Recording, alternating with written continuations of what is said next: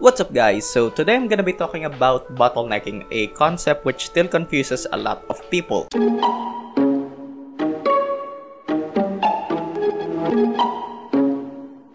So bottlenecking primarily has something to do with your CPU and your GPU. So for example, you have a dual-core Pentium processor and your graphics card is a GTX 1070. Now normally that would cause a bottleneck because your CPU can't output all the frames your GPU is putting out. To simplify it, your dual-core Pentium can only process 60 frames from the GTX 1070, while having an i5, a quad-core processor, can process and output 100 frames from the 1070. Now this doesn't necessarily mean that the bottlenecking is completely gone because an i7 may be able to get 120 frames from a 1070. Now let's go to something that most people don't know regarding bottlenecking: the game you're playing, the resolution you're playing at, and the graphics settings of said game. So I'm gonna be doing sort of a live benchmark just to show you guys what I mean. Okay, so right now I'm running GTA 5, which is still a very demanding game even today. So just to demonstrate what I mean when bottlenecking doesn't only involve your hardware,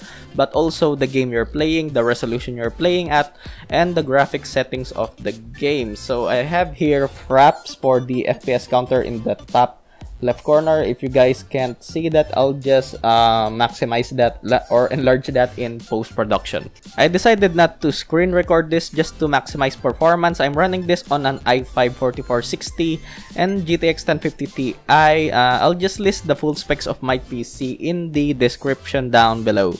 So right now, we're running at 1080p, pretty much max everything out 2 times MSAA because most of you know MSAA brings a GPU down to its knees. Okay, so right now we are averaging at the mid to high 50s, low 60s. Yeah, just averaging in the high 60s. Now, this is a case of the GPU bottlenecking our CPU because our 1050 Ti is working really hard to render all these pixels, the details, and everything. On the other hand, the i5 is not really working that hard because it only needs to process fewer frames. To process fewer frames than it actually can. So I'm gonna go back into the menu and lower everything. Let's go 1366 by 768.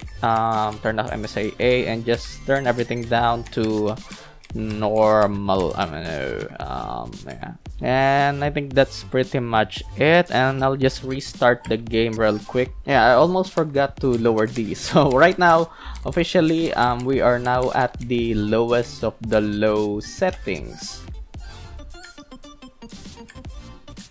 Okay, so right now we are averaging at the 100 FPS mark, high 100, not going below that thankfully. So right now, this is a case of the CPU bottlenecking our GPU since the 1050 Ti is working with a lower resolution and lesser details. So right now, it's outputting more frames than it did at 1080p and max settings. Bitch. As you can see, reaching the high 90s but not going below that, which is good of course. So in this situation, the i5 is working a lot harder to process all these frames, and most of the time the CPU can't keep up with the GPU. So this may be solved with having something like an i7, and yeah, I think that's gonna do it. Okay, so at the end of the day, bottlenecking is not something you can eliminate completely and is not something you should be worried about. At least that's what I think. So, what should you do so that you don't keep asking questions like, "Oh yeah, bottleneck ba to?" Now, this goes for pretty much everyone, so invest on a decent CPU, an i5 or an R5 1600, at least 8 gigs of memory, and for the graphics card, which pretty much depends on your budget, the games you're gonna be playing, and the resolution you're gonna be playing at.